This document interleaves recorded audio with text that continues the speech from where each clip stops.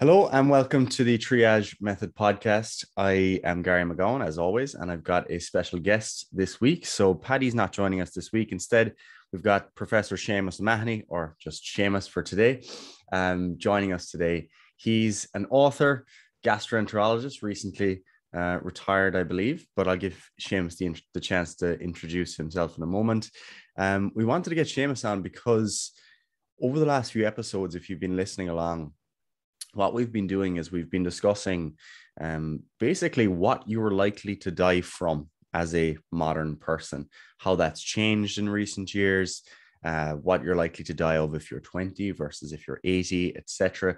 And we also talked about some of the things that might reduce your chance of dying either now or in the future, inclusive of things as simple as all of the things we normally talk about, like exercise, improving your diet, maybe sleeping more, etc. But also some of the more complex things like your socioeconomic status, where you were born, how much money you earn, all those types of things.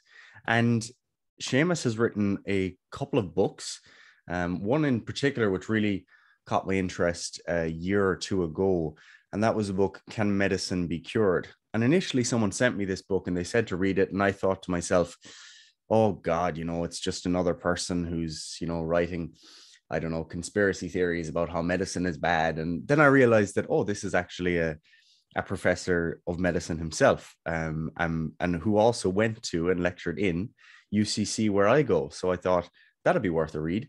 And I gained a lot from it. So I thought it'd be worth speaking to him today. So Seamus, can you give us a brief introduction to who you are, how you got to where you are today? Thanks, Gary. So yeah, I'm from Cork. I went to medical school in Cork, and I trained and worked in the British National Health Service for many years before coming back to Cork over 20 years ago. And I worked as a consultant physician specializing in gastroenterology at CUH for many years. I retired. I don't regard myself as retired, but I left that post, or I retired from that post just before the pandemic arrived. Whether that was good or bad timing, I'm not sure. So right now, I'm pretty much a full-time writer. I'm the author of 3 books, including the one you've mentioned, Can Medicine Be Cured? My first book, The Way We Die Now, was published back in 2016. And my most recent book is The Ministry of Bodies, which came out last year. I'm currently working on my 4th book, which is about the history of psychoanalysis. And I also work part-time in a vaccination centre in West Cork. I do some work for the Medical Council.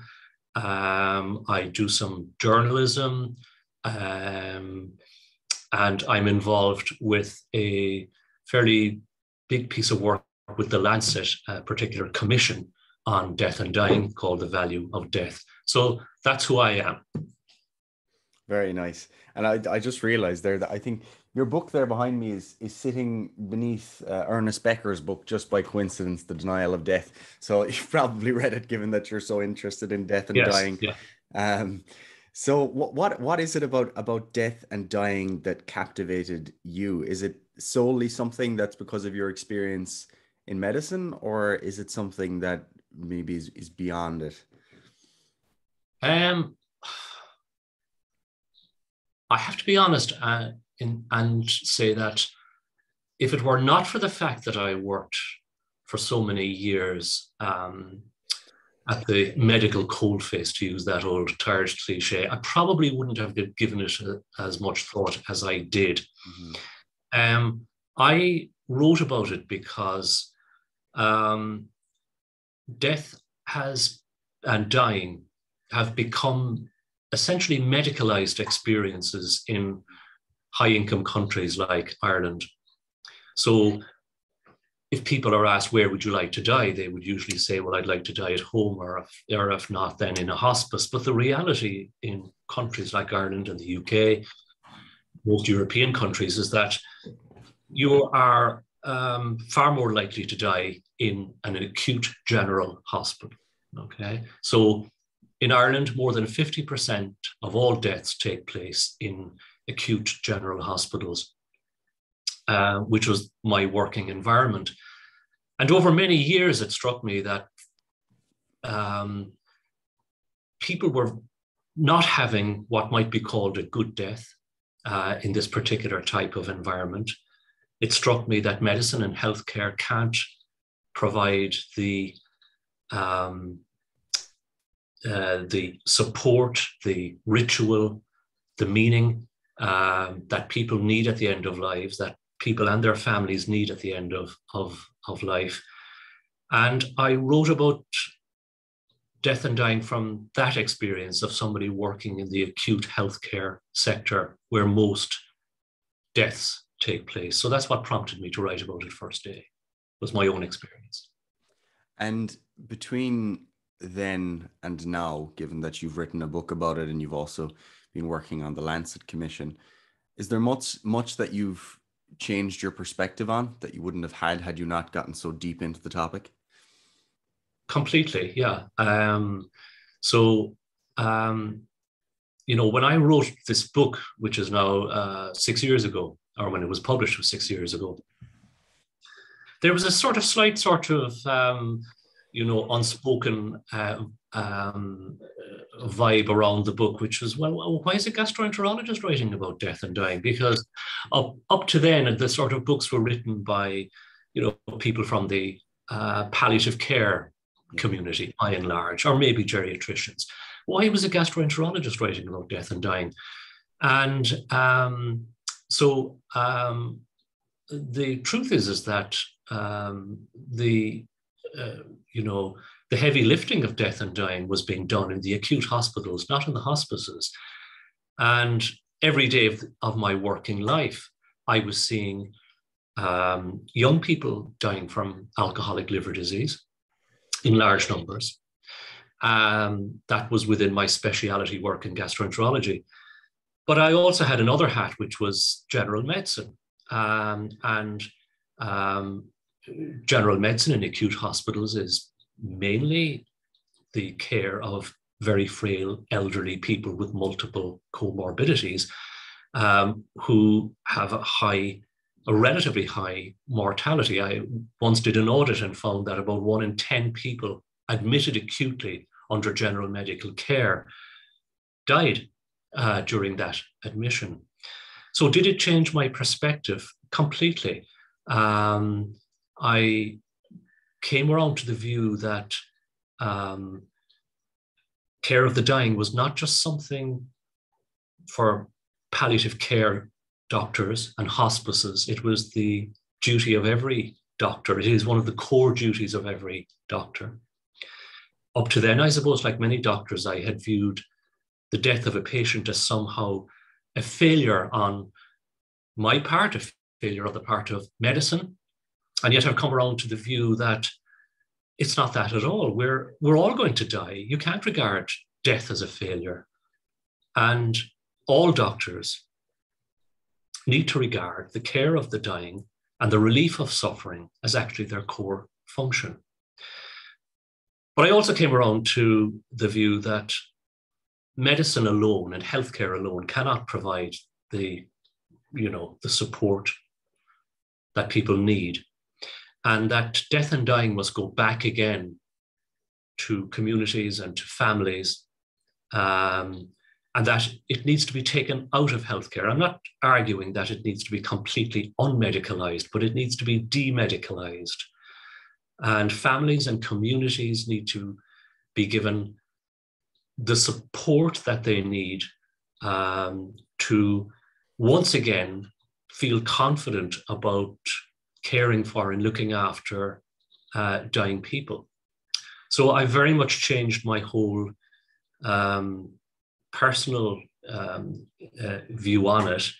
Having worked with the Lancet Commission over the last several years, I've been working with people from not just all over the world, different countries, but also people from different backgrounds, not just healthcare backgrounds, but backgrounds like economics, religious life, philosophy, sociology. So I've developed a far more, I hate to use the word holistic, but that's what I've developed, a holistic view of death and dying. And our commission report is called The Value of Death. And we're arguing that death should be seen as having value. It's not just something that we should run away from and try to avoid at all costs. It has value. And that looking after the dying also is not a burden, but it should be a gift. So I've come around to a very different approach. I've been very lucky in that I've got to work with and meet people from such different backgrounds to my own. So I feel very blessed in that regard.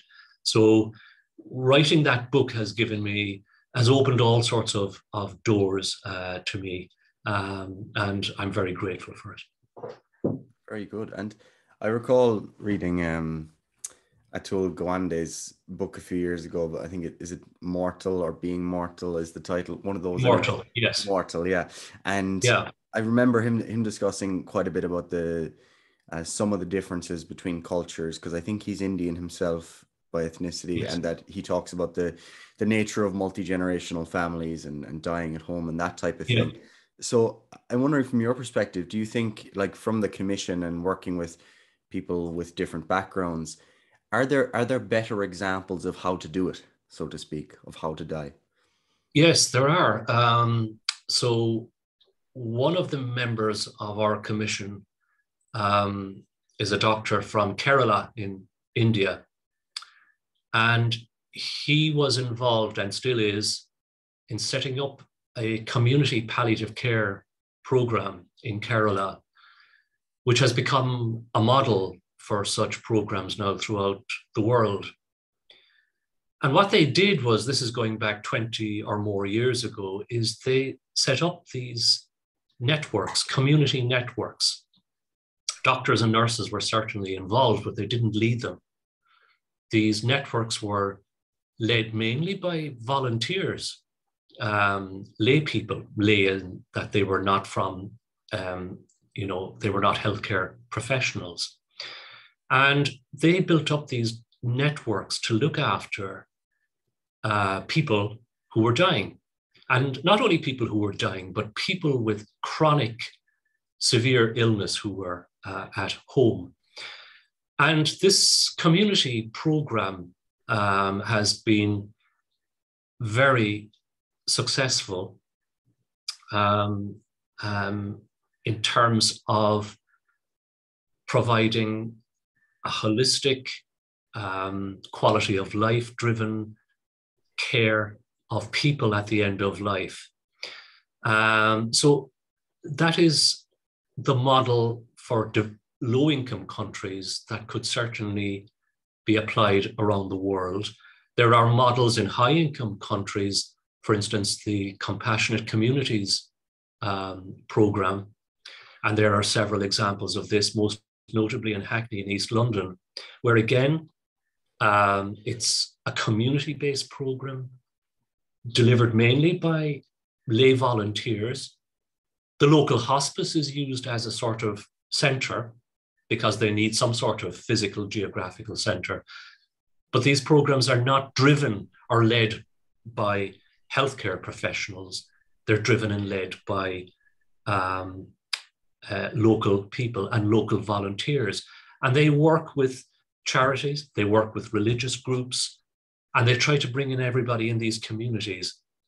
I'm not saying that they're perfect or without their problems, but they are, I think, models of how we might develop care of the dying in the future. I think there's an interesting link there as well between, I think, kind of your two books, because one of the things I believe you talked about early on in the book was in Can Medicine Be Cured? Is about, for example, the field of oncology, I think, is a good example, where there's constantly new drugs, new monoclonal antibodies, that type of thing that maybe extend progression-free survival by 20 days or something along those lines. And Yes. with that kind of culture of, trying to clutch at every last straw through drugs or whatever it happens to be, you're kind of incentivizing, I think, on the end of the patient and the doctor to do everything right until the end and not allow death to even be a possibility.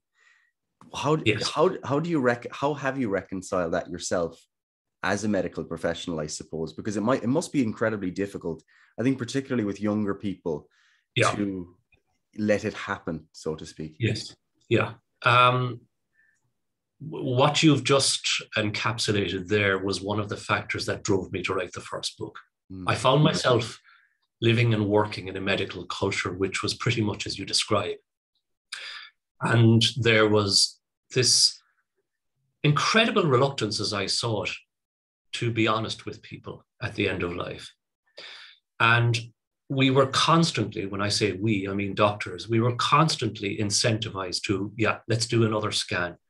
Let's order another round of chemo. We might try this, we might try that. We were avoiding always, and not always, but generally, we were avoiding what I call the difficult conversation. It was much easier in the course of a busy clinic or a stressed out ward round to say, yeah, we'll do another scan, or we'll get the oncologist back, or we'll do this, or we'll do that. Now, you've mentioned oncology, and I have been very hard on oncology because I believe that within that particular medical community, there is this culture of pushing things to the bitter end. Now, there are many people within oncology who are not like that, but I think that they are still a minority. And you mentioned the use of, these meaningless surrogate markers that are used in oncology trials, such as progression-free survival and so on. And I wrote about that in the second book. And these meaningless surrogate markers are driven by drug companies hand in hand with the academic oncology community to force through the registration of new drugs, which very often have minimal or no benefit and come with side effects and huge costs. So I wrote about, for example, a particular drugs fund in the NHS called the Cancer Drugs Fund, which when David Cameron was Prime Minister about 10 years ago, pushed through this.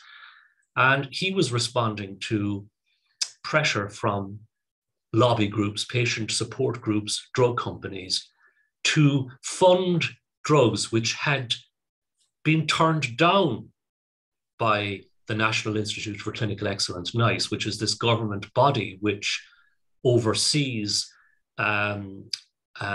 new drugs, new technologies, and makes a decision on whether the state should fund them. And he was under such pressure from lobby groups, as I say, patient support groups, drug companies, oncologists, and so on, that he funded a whole bunch of drugs that had been turned down by NICE to the tune of 1.3 billion. And a paper was published by a group of oncologists looking at these drugs and found out that I think there was 47 drugs, they found that 2/3 of them had absolutely no benefit and came with side effects and huge cost.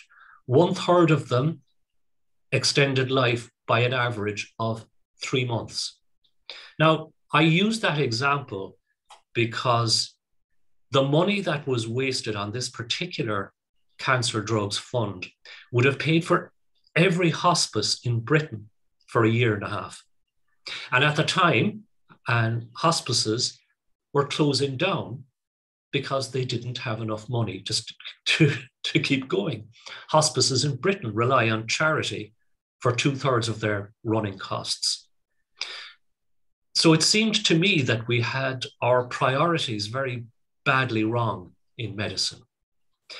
And certainly oncology would have far greater prestige and power within academic medicine than, let's say, for example, palliative care.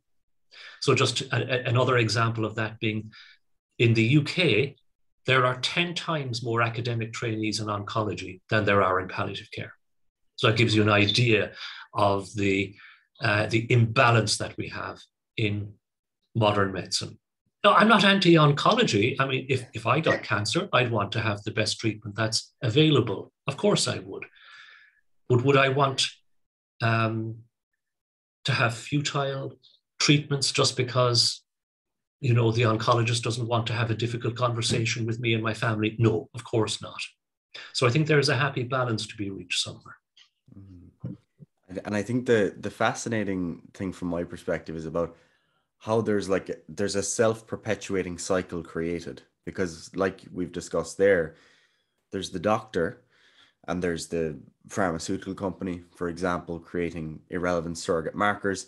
But then also there's the bringing that into the public domain through media and the end user, who obviously assumes that things like extending life or this new drug or the so-called war on cancer, that these are all purely virtuous goals. And one of the things that you mentioned in the book is about this concept of raising awareness, that this is something that's seen as always an inherently positive thing, that we should be raising awareness about this disease, that disease, whatever it happens to be, and that there's actually potentially a downside there.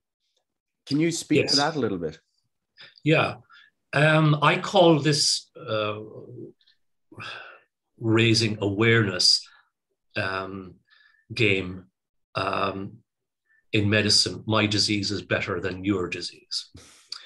I had noticed over a sort of period of several years that doctors were being dragged into these campaigns, which were driven on social media and so on. And so certain diseases and conditions were becoming to be regarded as more worthy of investment than other diseases. So, for example, we had very slick campaigns from obviously the cancer community, but also other communities like cystic fibrosis, for example.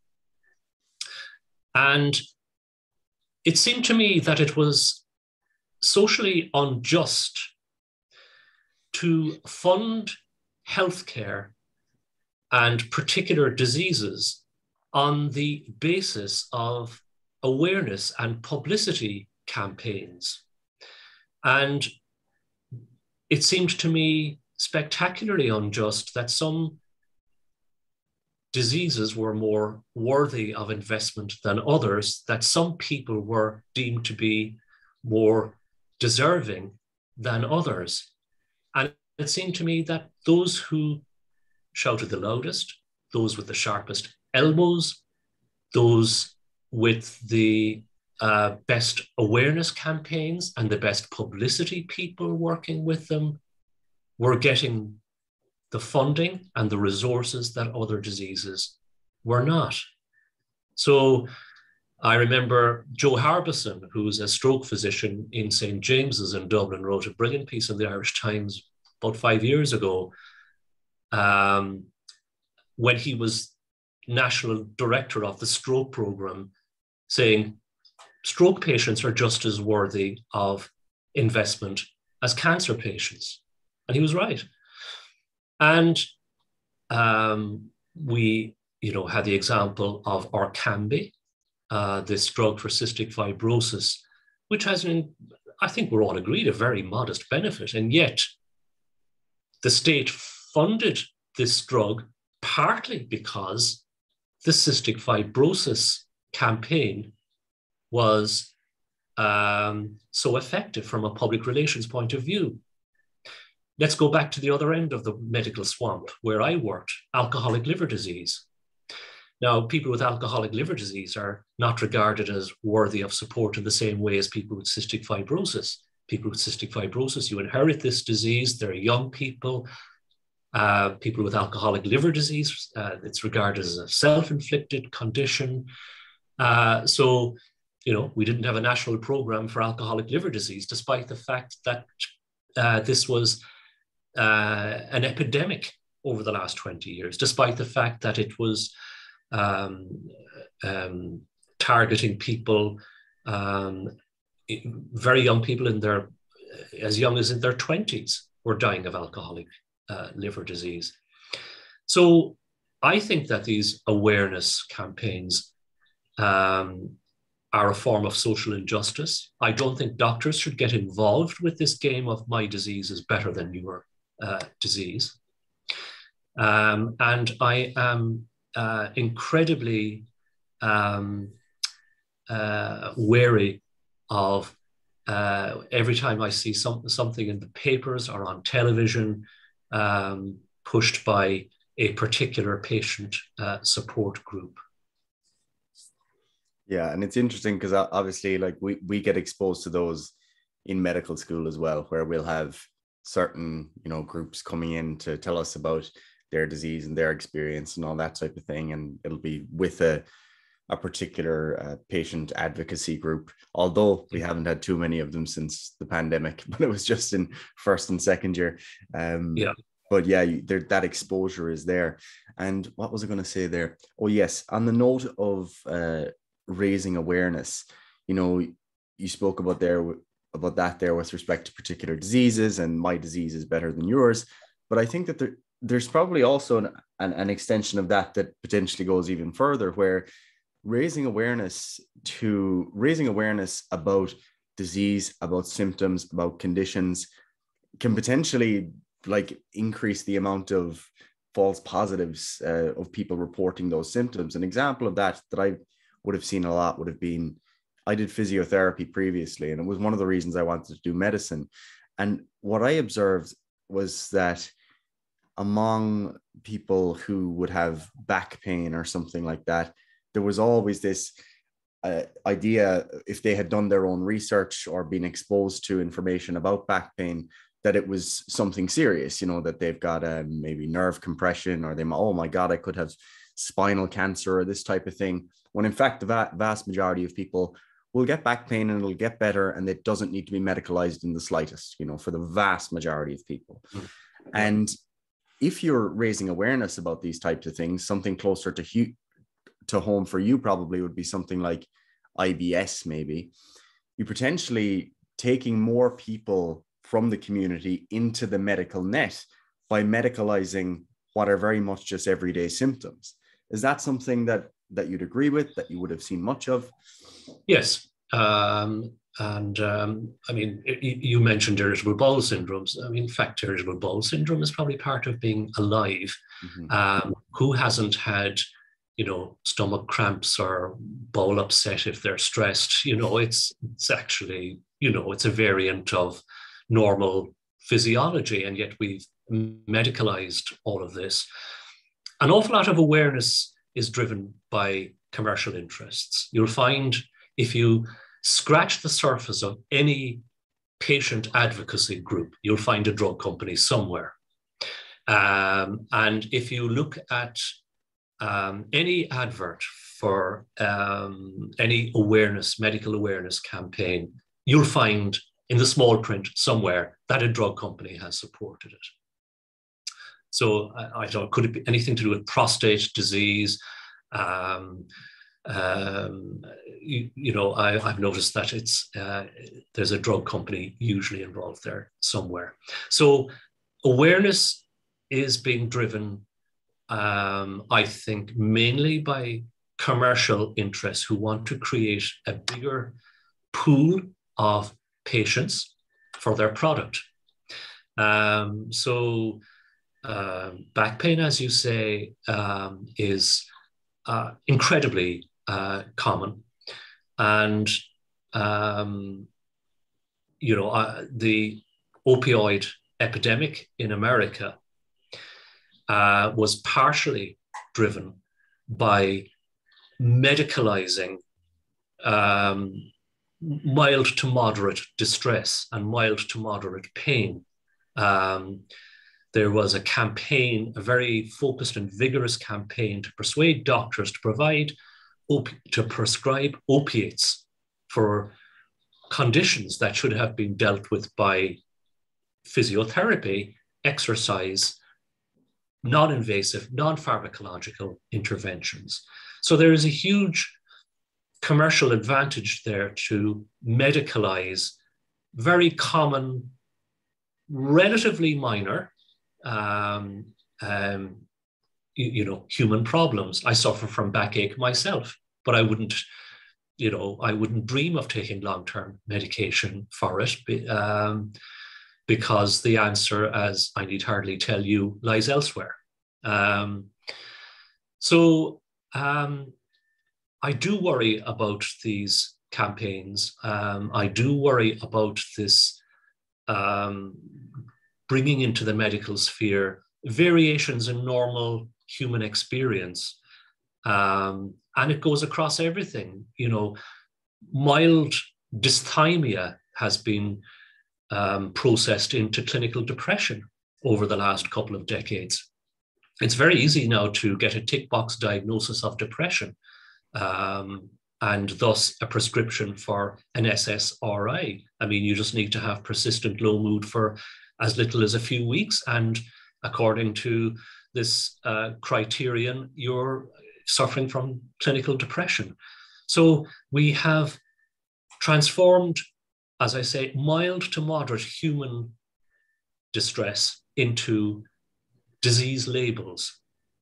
And this has been driven, I think, predominantly by commercial interest.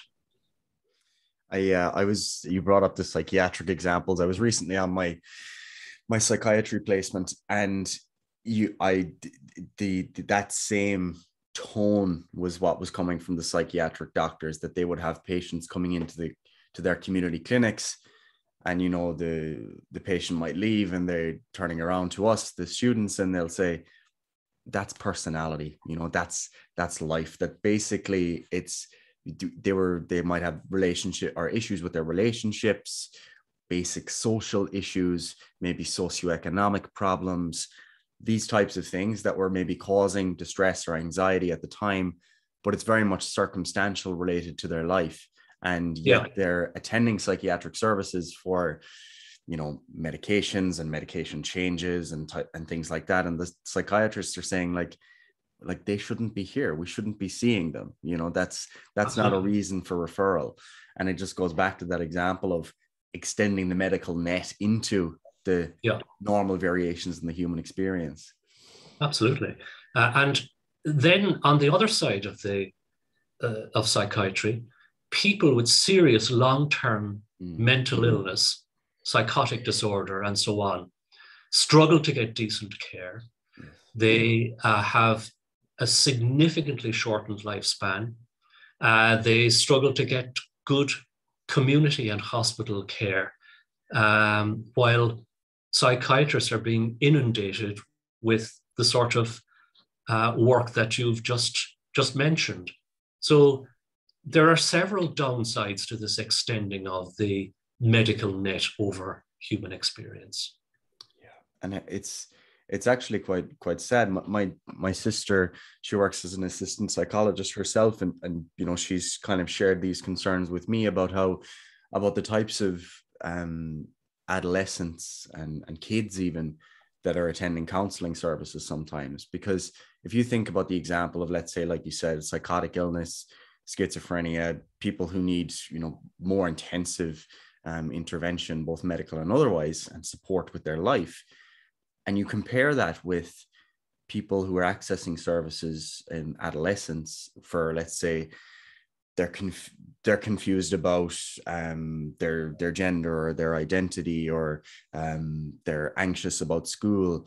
And this was something that one of the psychiatric doctors said as well, is that you'd be fascinated by the amount of teenagers who really want a diagnosis these days. Even compared to 10 years ago when I was in school, it wouldn't have been cool to, be telling people about your mental health or mental illness. Whereas now the psychiatric doctors are saying that, no, this is actually something that they want. And my sister says it as well, that among adolescents, it's actually almost cool to have something to discuss about your mental health or mental illness. Yes. And I think that this is the downside of destigmatizing mental illness, that we now have a situation where diagnosis becomes identity. Yeah. So when you're a teenager, and particularly if you're going through a difficult patch as a teenager, identity means everything. Yes. So just to take a random example, I watched a program that David Baddiel, the comedian and writer, did recently on BBC about social media.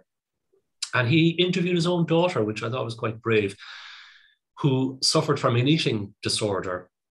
And she told him that this was very much exacerbated by social media. And what she said, which was fascinating, was that having an eating disorder gave her an identity, and that this was driven by social media. Okay, it was not an identity you might choose, but nevertheless, when you're a confused teenager going through difficult times, an identity is incredibly important. So we have this patient-driven demand, which you have mentioned, for diagnosis. So I don't know how often I've read recently pieces in newspapers, usually from young people, saying, I was diagnosed with ADHD or autism or Asperger's, and suddenly everything made sense. And that's fine in some ways, but in other ways, you have people who have, relatively minor variations from the average human experience, and this has been given a label. And I don't think this helps people, for example, with severe autism.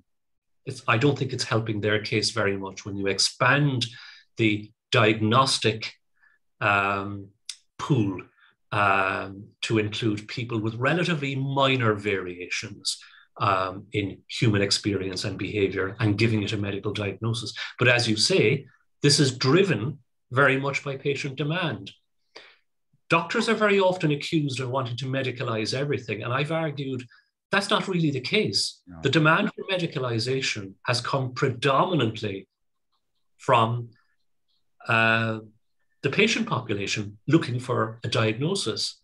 In my own work, for example, people with irritable bowel syndrome didn't particularly want, an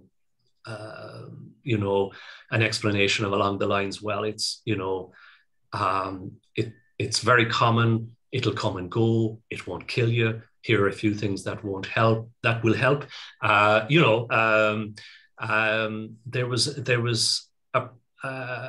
There was demand for diagnosis of food allergies, food intolerances, and so on. So what I'm saying is that very often a medical diagnosis is becoming an identity, particularly for young people. And I'm slightly concerned about this as a social phenomenon. Yeah, me too. And I think it's quite sad as well, because I guess it's those who have the more sinister diagnoses that would do anything to not have them. And then it's such a paradox almost. It's those who are not ill who want something to be there. So I don't know how you solve that, to be honest. I think there's ultimately no way, because it's almost a self-perpetuating cycle, because if you've got drug companies and doctors representing those drug companies, and they run awareness campaigns about X, Y, and Z, and then you've got patient populations who are receiving that through the media, and they go to their doctor, the doctor's almost left in the middle saying, who do I listen to? Very difficult. Yeah, and GPs are at particularly the sharp end of this kind of this kind of thing, and when you have internet and social media, you have a vast dissemination of information, some of it good, some of it bad, that people just didn't have access to 25 years ago. So that's driving it. That's driving it also. And like you, I don't have a simple answer to it. And doctors very often now see themselves as in a consumerist sort of model as service providers. The sort of I don't know how you feel in medical school, but I get the impression that there is a subliminal message to medical students and trainee doctors along the lines of, well, the customer is always right, and that you don't want to be telling people things they don't want to hear. And yet I would argue that that is actually part of the role of a doctor, is to tell people stuff they don't want to hear. But that's a rather unfashionable view nowadays. Yeah, I think so. I think that, there's moving away from the paternalism, I guess, of medicine in the past is something that you can certainly extract positives from. However, one of the downsides of that is that if you effectively equalize everyone on the same level, the doctor and the remaining members of the MDT, as well as the patient, then ultimately you're allowing the culture of the day to almost determine the medical decision making in some sense. Because if the patient comes in, particularly I think for GPs, this happens a lot, and they're saying the GP has 7 minutes and the patient comes in and says, I want this test, and this test because I want to optimize this and I want to improve that. And, I read about this new LP little a cholesterol test that I want to get and this type of thing.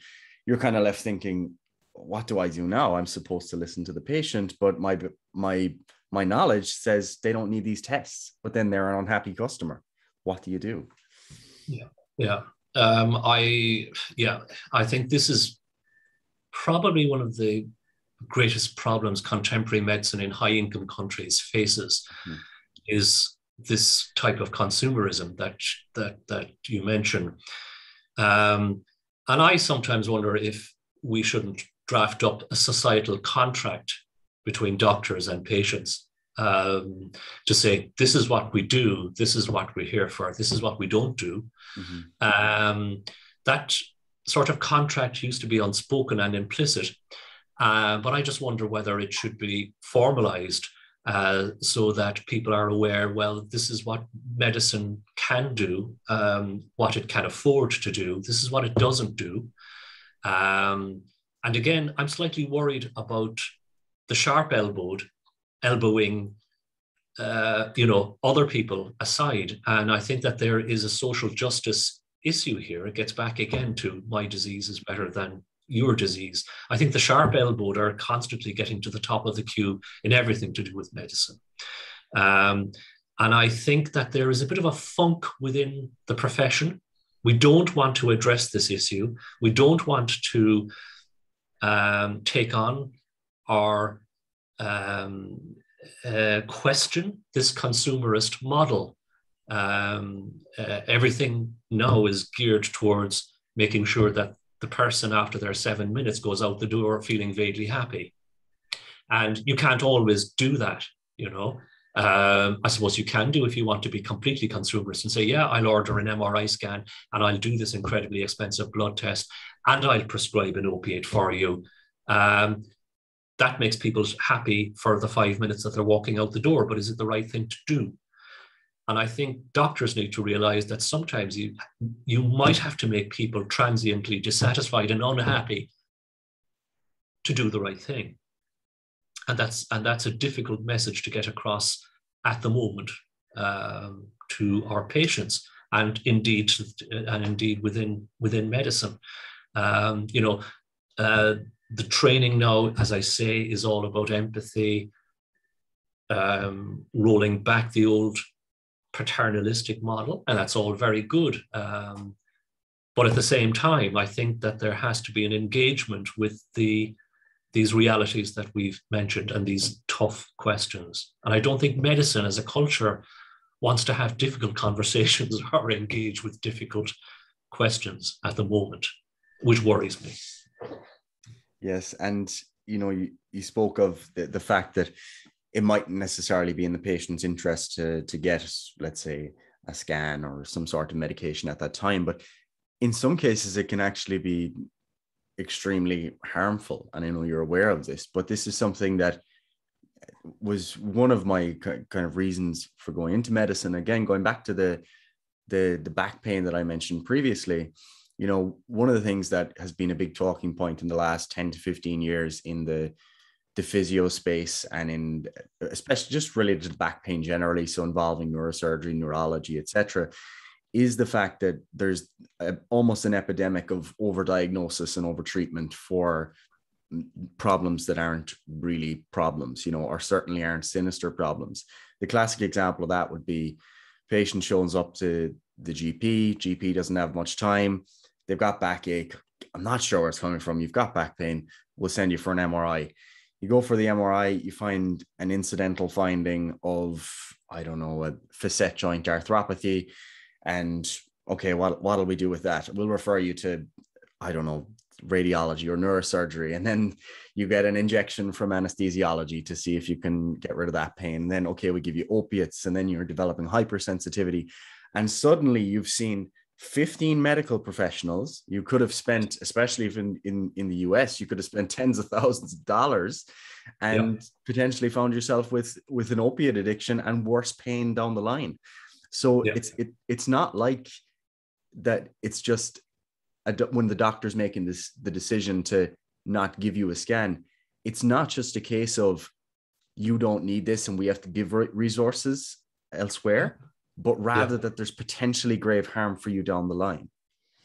Well, I completely agree. And this is why it's much easier to do that in the 7 minutes that you have in your outpatients than to sit down and go through the reasons why you're not going to send the patient for an MRI scan, why you're not going to prescribe opiates, why you're not going to refer to a neurosurgeon.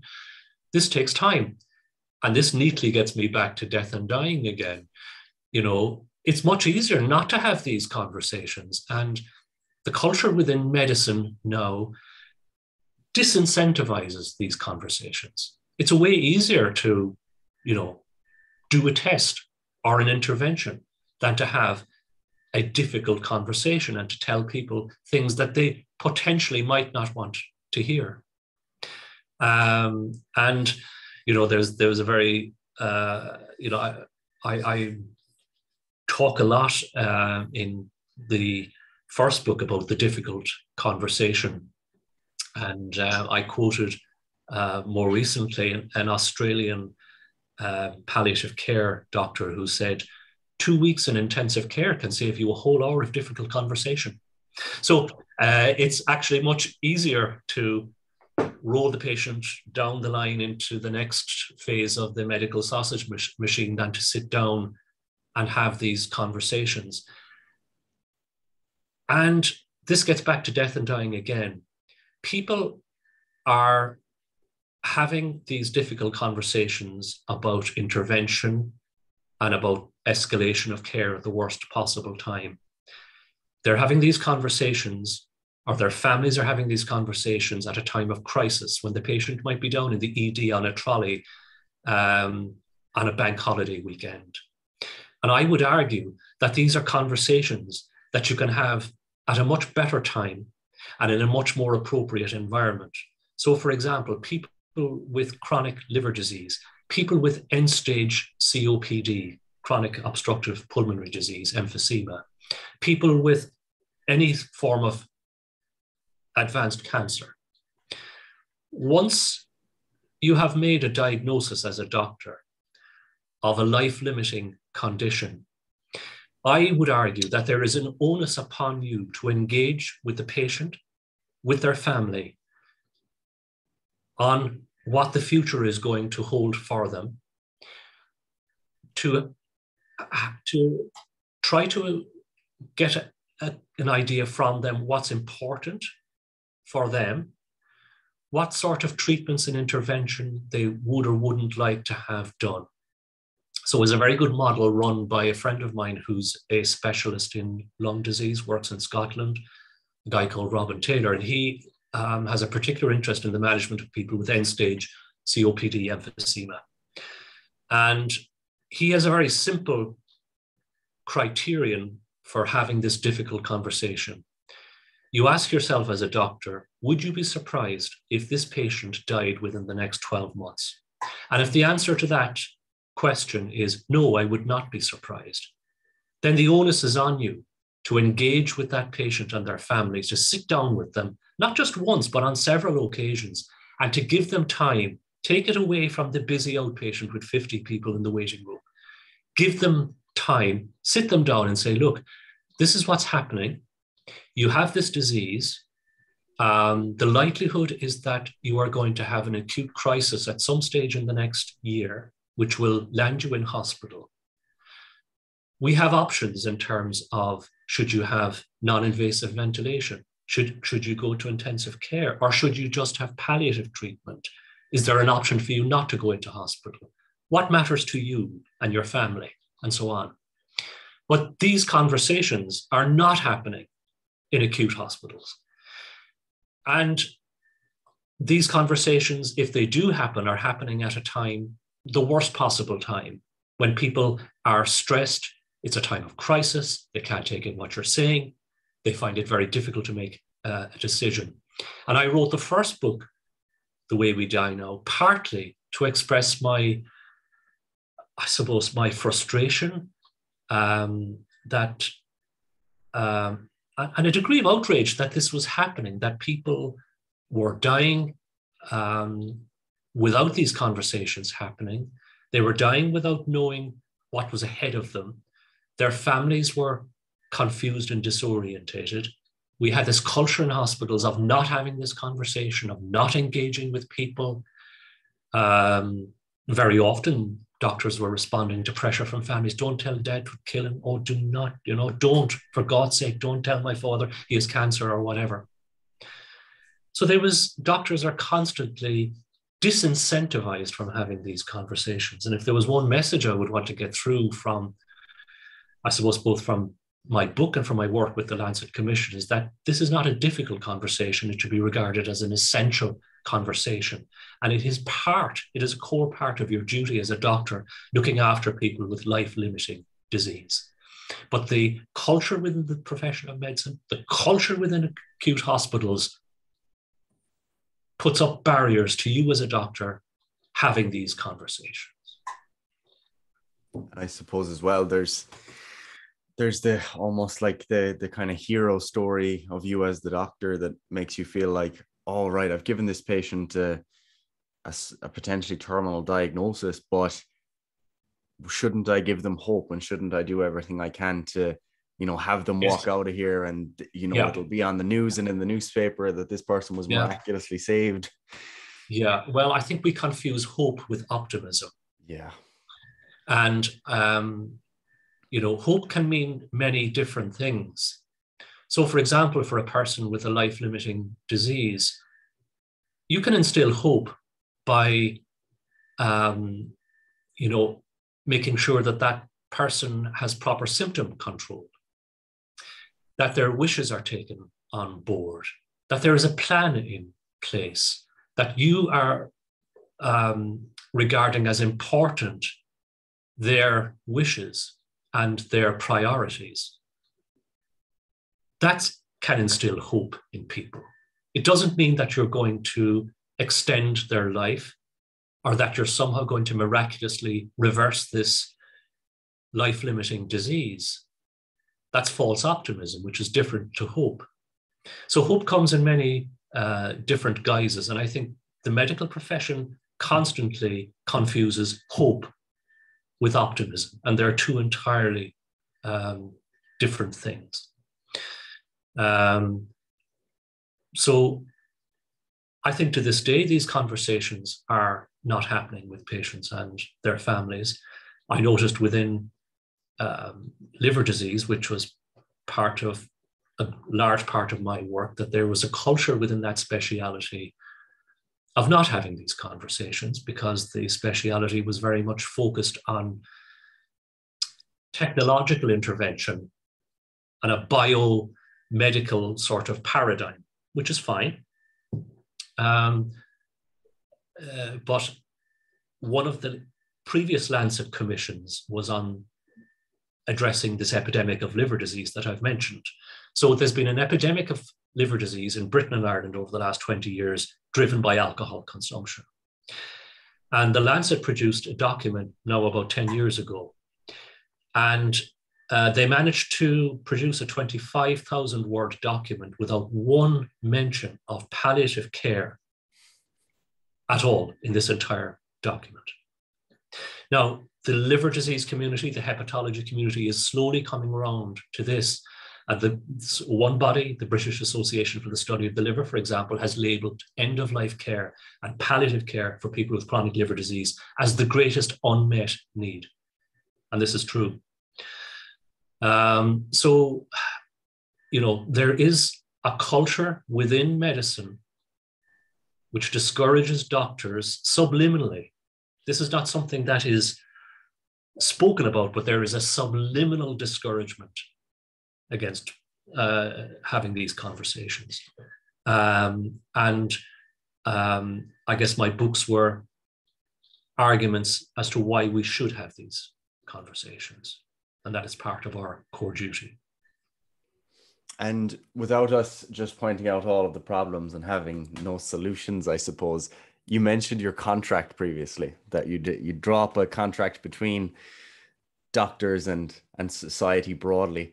Yeah. And I suppose that gets back to one of the things I wanted to touch on in this podcast, and that is, I suppose, the role of the modern doctor. So, right, you've been hired by Micheál Martin. He said, Seamus, right, I want you to draw up this contract between all Irish doctors and society. What are you going to include in it?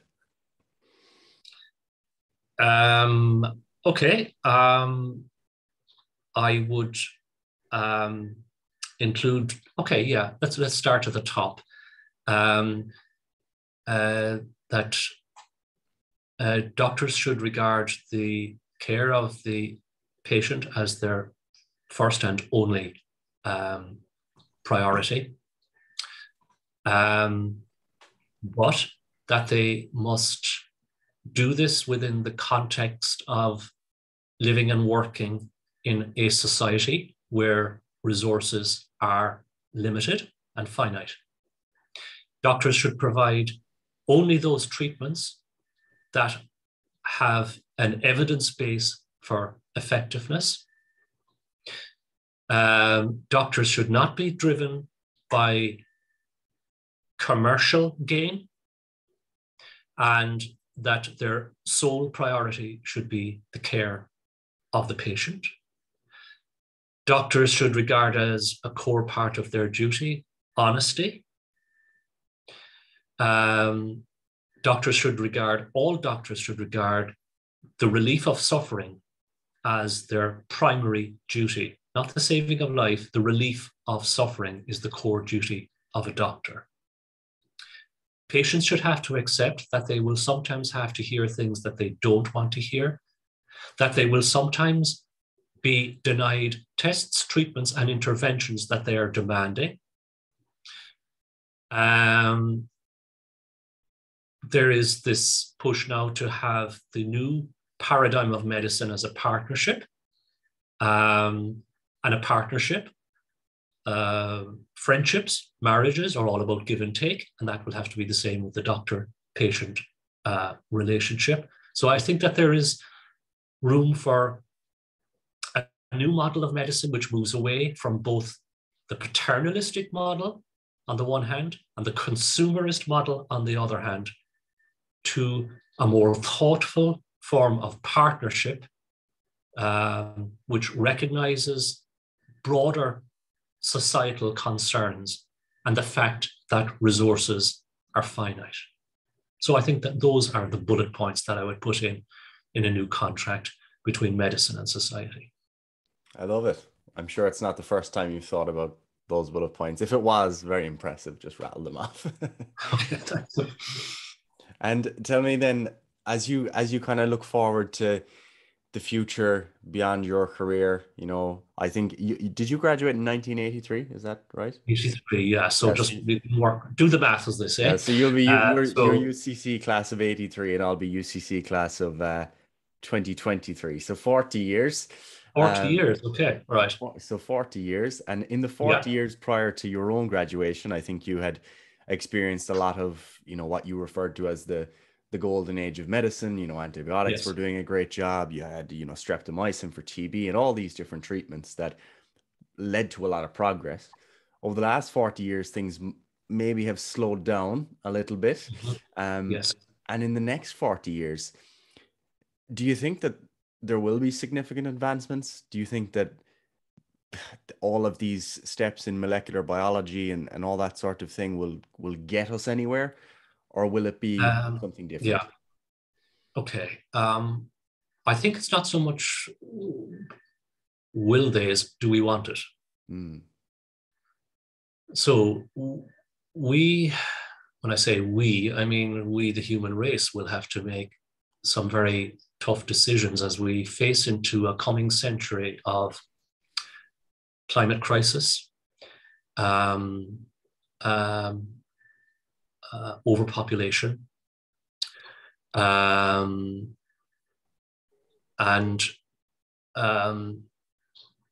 diminishment of natural resources. What we want from medicine. Do we want medicine to go along the route as it seems to be going at the moment, where, for example, there is a feeling within biogerontology that life extension interventions will probably emerge over the coming decades? Do we want that? Do we really want people to live to be 150 or 200 in a world that is already overpopulated, in a world whose resources are shrinking, in a world where we have a climate crisis, in a world where people in poor countries, in the global south, most people dying, facing end of life in the global south cannot access morphine, let alone formal palliative care. So we have to ask ourselves, do we want to deal with that? Or do we want people in rich countries to live to be 150 or 200? So those, I think the questions that we have to ask are more moral than scientific. I mean, I think, to be honest, that there is a high likelihood that if we continue down this biomolecular road, that we will find interventions that will prolong life at huge cost for a tiny minority of very wealthy people who live in very wealthy countries. But we have to ask ourselves, who benefits? Cui bono? Who benefits? Or do we want a world where there might be some degree of equality, where the relief of suffering might be regarded as more important than the extension of life of very rich people? So maybe these are the questions that we want to ask about medicine. Now, getting back to the golden age, I argued in the second book that there was a period of 50 years from about the mid-30s to the mid-80s, which I just missed, which was the golden age. So, I took the example of my own uncle, who died of spinal tuberculosis as a teenager in the 1940s. And 2 years after he died, the first ever randomized control trial is published by the British Medical Journal, which shows that streptomycin is highly effective against tuberculosis, and he just missed out. So you had this dramatic acceleration of medical innovation. So medicine before then was largely ineffective. And we had this golden age where you had suddenly everything arrives. You have antibiotics. You have a cure for tuberculosis. You have vaccines. We forget Cork City was closed down in the 1950s. We were, quarantined at the whole city because of poliomyelitis. There are still people in their 60s now who bear the scars and the infirmities of polio from then. So we had vaccination, CT scanning, organ transplantation, and so on and so on and so on and so on. And you might argue that these were the low-hanging fruit that were all picked. It took an awful long time for humanity to reach the low-hanging fruit. But anyway, in those 50 years, we had this dramatic innovation in medicine.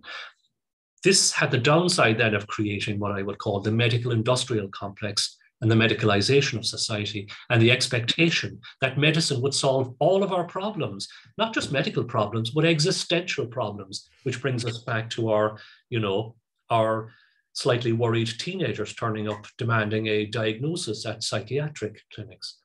So we had this vast extension of medicine over all of our lives. So that this was the downside of the golden age. We now have a different age where, yes, there is progress in terms of, the molecular biology and so on. But that progress, while it's there, and I don't deny it for a moment, is of a much slower pace than the 50 years of the golden age. So when Joe Biden was Barack Obama's vice president, he launched this cancer moonshot back in 2015. It, with all these targets, didn't reach any of their targets. I hear Sajid Javid, the health secretary in the NHS, has declared war on cancer. I don't think he's read his history books. Richard Nixon declared war on cancer in 1971. 50 years late. And one of his aides confidently predicted that cancer would be licked in time for the bicentennial in 1976. Well, we're still waiting. So yes, there is progress, but I think the questions that we have to ask about this progress are not scientific. They're ethical, moral, political, sociological. These are the questions we have to ask now. Yeah, I think that's a great summary. I think there's a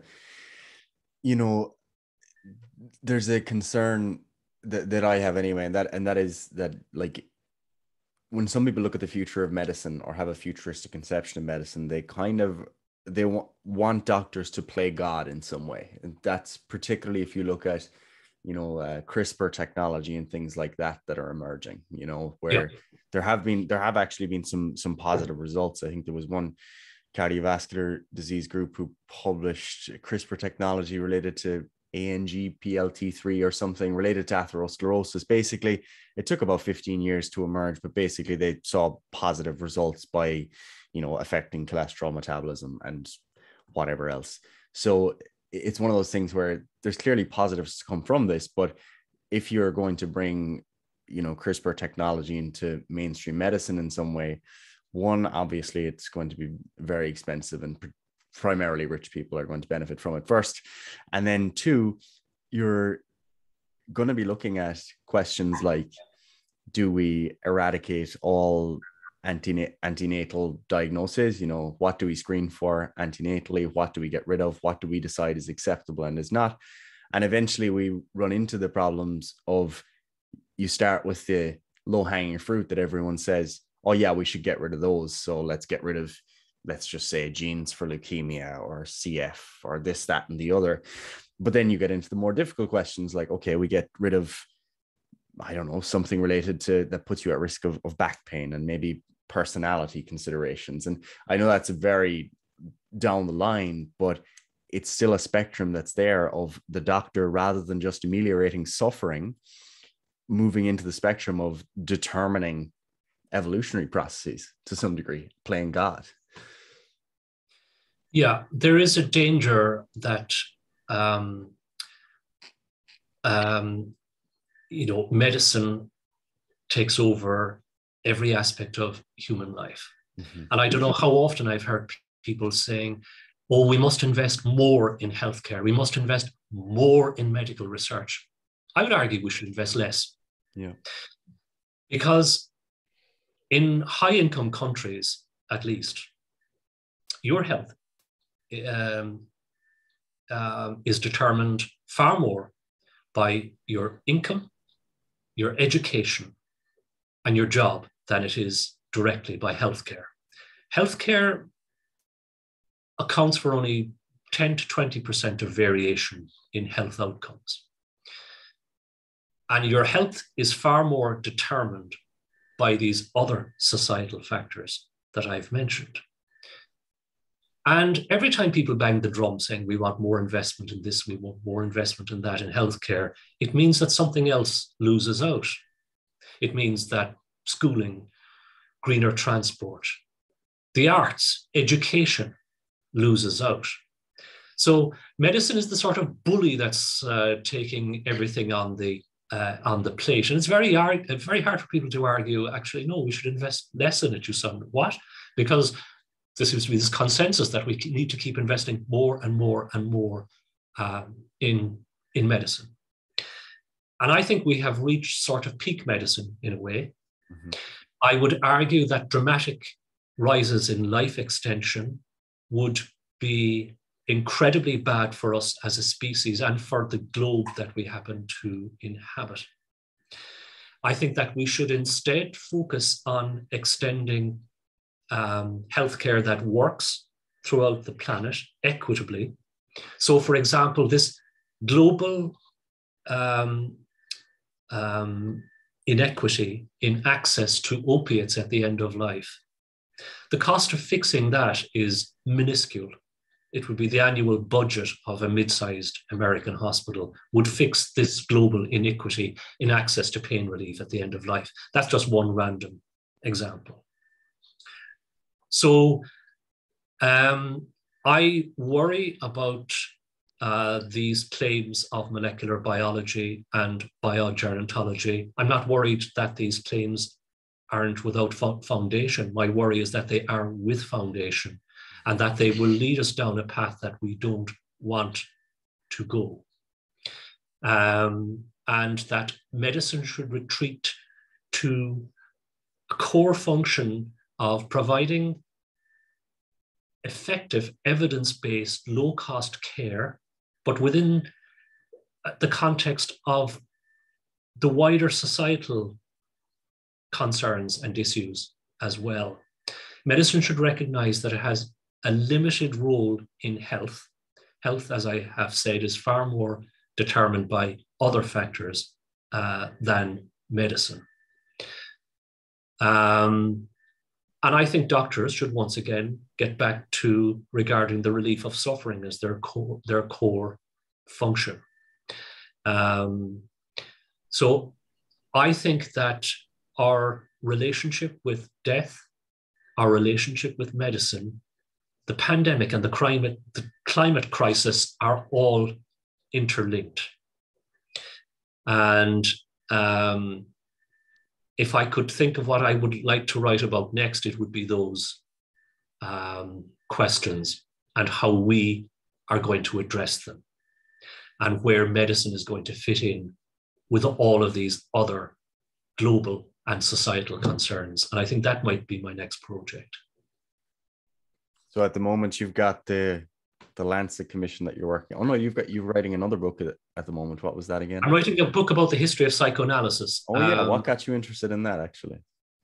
Well, I have been interested in psychoanalysis for some years, not because I believe in psychoanalysis as an intervention. I think there's very little evidence that it does. In fact, there's no evidence. But I'm interested in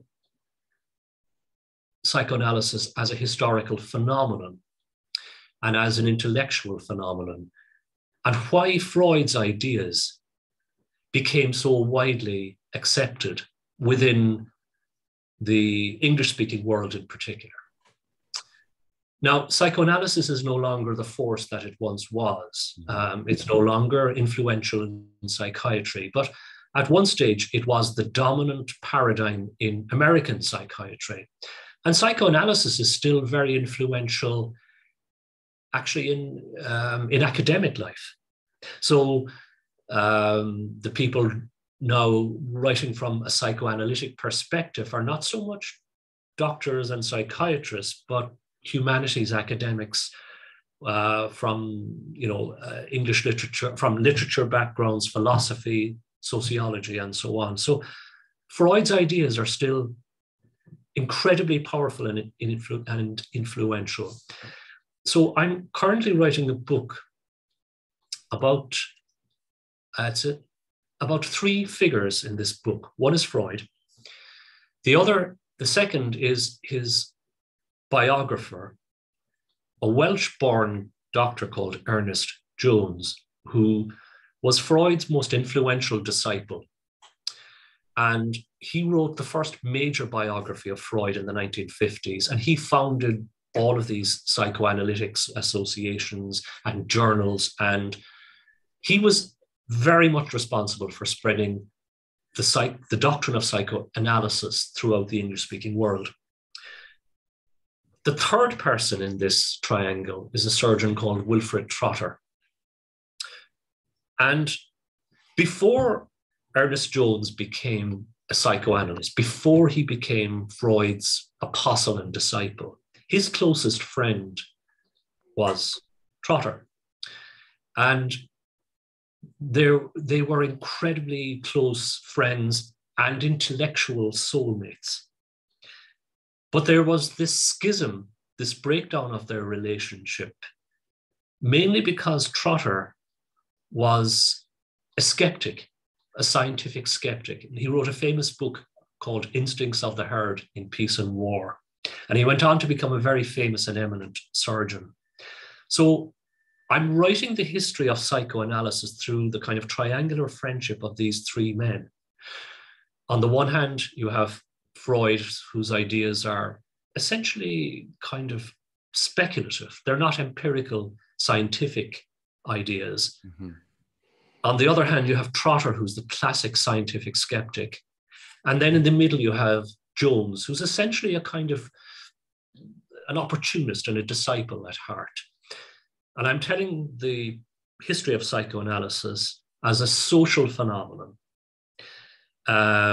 by telling their story, these three men and their friendship. So it's a 30-year period from about 1908 to 1939. So 1908 was the very first Congress ever, International Congress of Psychoanalysis, was held in Salzburg. And 1939, both Trotter and Freud die within a month of each other. So it's a kind of just 30-year period, and it covers, you know, the intellectual history of the time. How did psychoanalysis become this major force, cultural force? So it's about psychoanalysis as a cultural force. It's about skepticism. It's about science. It's about friendship. It's about medicine. So I'm trying to write it for the general reader. It's not a heavy, you know, reference-heavy book about Freud's theories or anything to do with that. I'm writing from trying to unpick why psychoanalysis appealed to so many people. And in fact, the people it appealed to, and this is getting back to our earlier conversation, it appealed to wealthy, self-obsessed people. That's how it appealed to. And the wealthy people set the cultural agenda for the rest of the world. And that's how psychoanalysis really took hold. So that's what I'm working on at the moment. I'm enjoying it very much. And it's involved a huge amount of background reading and so on. But I've learned a great deal, and I'm enjoying it. And once I'm finished that, I think I'd like to move on and write the answer to the question I posed in the second book: can medicine be cured?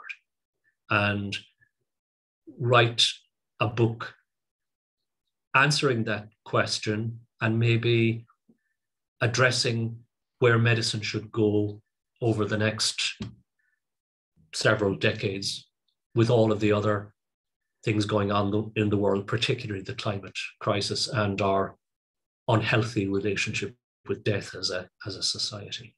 So those are my projects. So I don't regard myself as retired. I'm just doing something different.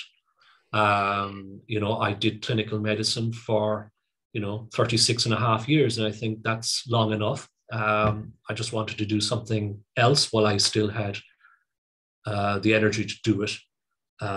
So that's my trajectory, as they say.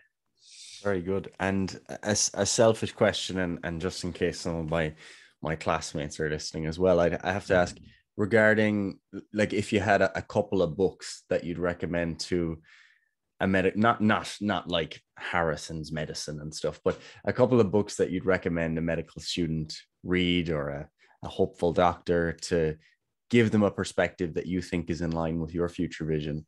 what do you think you'd recommend? Other than your own books, of course. Other than my own books. Okay, just off the top of my head, books that influenced me a lot. And the book that I used to pull out from the medical library when I was fed up of studying in final med and I just wanted a break, I would pull out a book by a physician called Richard Asher called Talking Sense. It's a collection of his essays. Asher is probably most famous for naming Munchausen's syndrome. It was he who gave it the name Munchausen's syndrome. I would recommend that. I would recommend Medical Nemesis by an Austrian philosopher called Ivan Illich, published in the 1970s. More recently, I do think Henry Marsh's book, Do No Harm, has a lot to say about what it means for a doctor to carry responsibility. And that's actually one of your main job as a doctor is to carry responsibility. And it's one thing I didn't know as a medical student. And his book is a meditation on what it is to bear responsibility. If you can track down a copy on Amazon of Wilfred Trotter's collected papers, get that. It's been out of print since 1941, but his collected papers, now over 80 years old, have more to say about contemporary medicine than most books that have been published in the 80 years since. So my forthcoming book, I hope, might lead to a resurgence of interest in what he had to say about medicine, and what he had to say struck a chord with me. Every one of the words rang through, as Bob Dylan would say. Despite the fact that it was written 20 years before I was even born, and has been out of print for decades, I read those essays and I thought these were fabulous. The Lancet Commission on the Value of Death is available. Just Google it. The whole thing is there to read. And it is a good summary of a lot of the things to do with death and dying that I've talked about. Just Google Lancet Commission Value of Death. It's about 25,000 words, which would be a fairly short read, but it is a very readable summary of the issues around death and dying. So I would recommend that. So yeah, those are the books that I think I would be telling medical students to have a gawk at. Yeah. Excellent. And Henry Marsh is actually he was one of my big inspirations as well, one of my heroes. I watched a documentary about him after reading his book. I think I just found it online. It wasn't on YouTube or anything. I don't think. It was called The English Surgeon, and it was about his time out in Ukraine, because he did a lot of volunteer work out in Ukraine with his surgical work. And I think it actually highlights a lot of the things that we discussed in this conversation about how there's such massive global inequality in access to different services that he's doing an awake craniotomy, and it's effectively in what looks like a kitchen compared to a modern neurosurgical center. And just people who are coming into his clinic with tumors that, had they been spotted 5 years ago, would have been curable but are now terminal. And I think it's really fascinating to get that insight into other parts of the world. So they're great recommendations. I think it's a very grown-up book, and it could only be written by somebody at the end of a career. And where he is, he takes on these difficult thoughts about where things went wrong. Yeah. And how when things go wrong, then that stays with you as a doctor. You can't just vanish or magic it away. And I think he's very candid and moving actually about that responsibility. And a friend of mine who would be sort of contemporary of his, a very eminent friend of mine, who said, don't be telling, the medical students, about a supposed golden age of your youth. Tell them instead about your worst mistakes. And Henry Marsh tells this story where he was given a visiting professorship at some American medical school, and they said, come over and give our annual lecture, which he did. And the title of his annual lecture was My Worst Mistakes. So he spoke for an hour on cases where things had gone disastrously wrong and where he had failed and why he had failed. And he said at the end of his talk, the neurosurgeons local, they were all sat in the front row, stony silence, no applause, nothing. And I think that's kind of sums up that we in medicine don't want to address this fact that, we're human, we're going to make mistakes. And I think it's a very salutary, healthy thing to think about.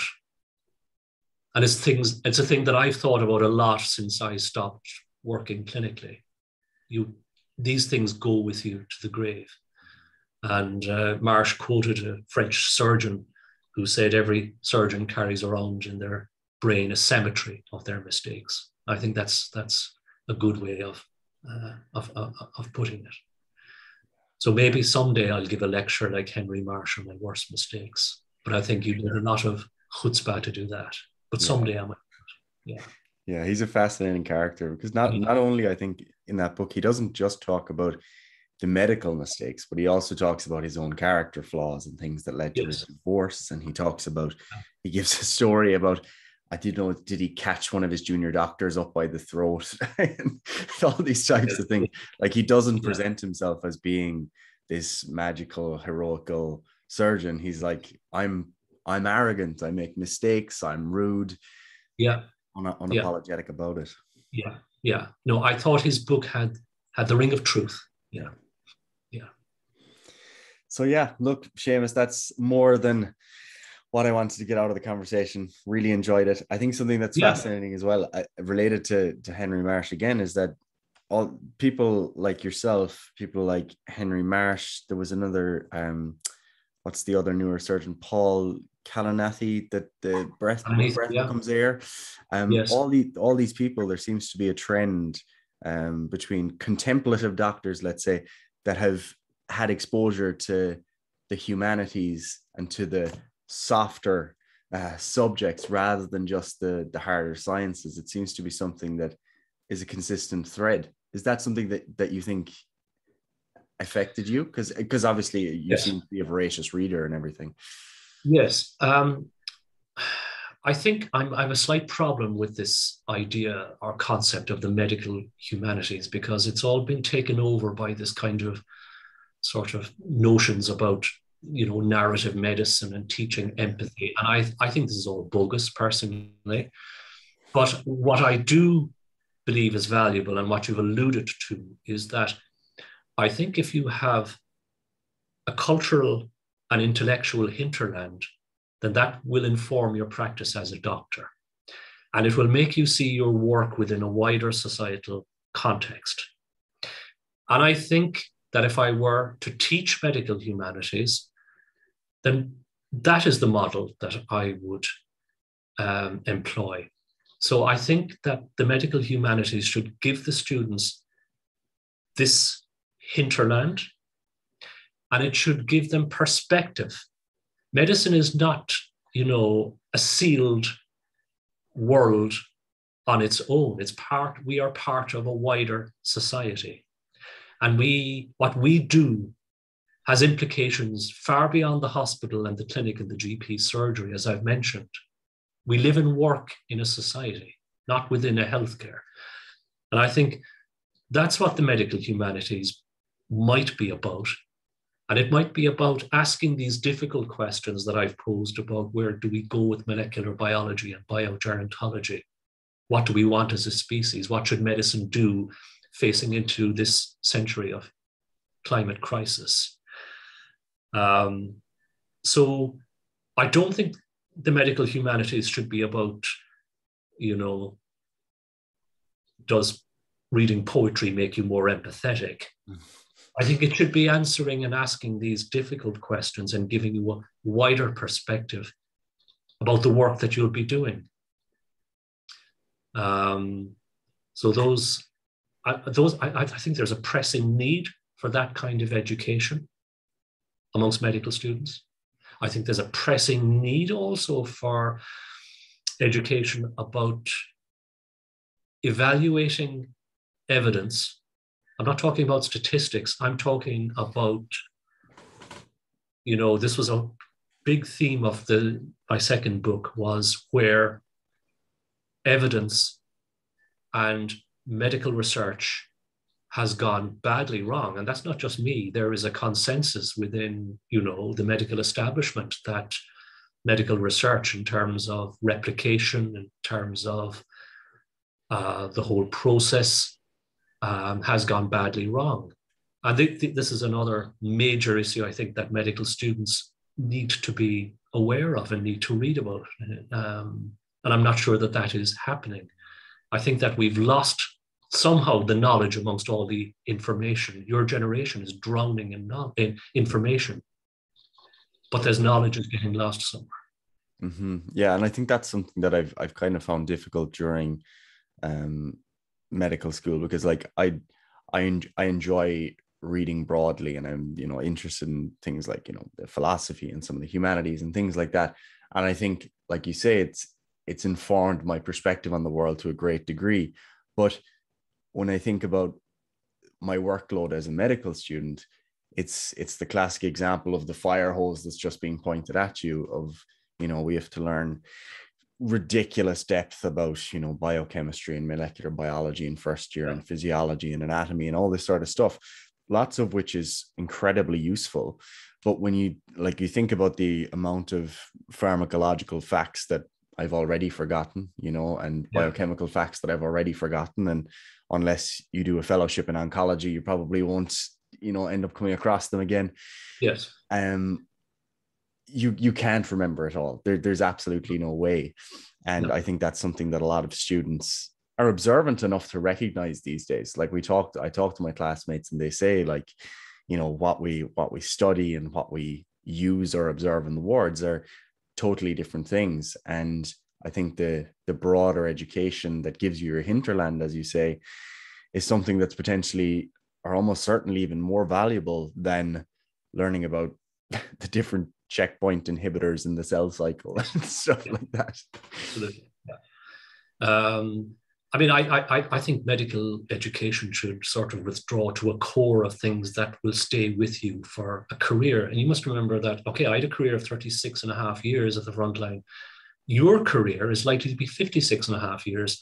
So you're going to have things that will sustain you through 5 decades of a career in medicine. And they've got to be, that's not going to be a whole wealth of biochemical or, physiological or pharmacological detail that will go out of your head in 6 months. That's got to be skills and attitudes that will stay with you for decades. And I think that's where medical education might need to recalibrate itself. Yeah, it's a difficult one, because again, it's one of those things where as soon as you start to pose that question, you have to then be selective and say, this is what we're going to remove. This is what we're going to remove. And every respective doctor who would be in charge of that decision-making process is going to say, oh no, but you need to keep in that biochemistry because we use a lot of that. Or my disease is better than yours. If we were to do biochemistry, we'd have to remember all the lysosomal storage diseases because pediatricians or geneticists are familiar with them. gone in a week's time. But anyway, Yeah. I won't keep you any longer. Thank you very much for this conversation. I really appreciate it. Yeah. For the listener, where can they find more about your work? I'll link your books and stuff below anyway, but have you a centralized website? I have a website. Just Google, Seamus O'Mahony, no apostrophes .com. So I have a website, and you can find my books, my articles, both general sort of media articles, journal articles, everything. It's all there. I've written a lot for an online literary magazine, the Dublin Review of Books, over the years. It's got links to all of those. I write regularly for the Medical Independent. There's links to all of those, and there's links to all my books and so on. So that has everything. Yeah. Excellent. So that's SeamusO'Mahony.com. Is that what you said? No apostrophes. Yeah, no apostrophe. Yeah. Perfect. Okay, so for the listener, we'll be back again next week, myself and Paddy. That's Seamus. You can visit his website, and I hope you enjoyed this conversation.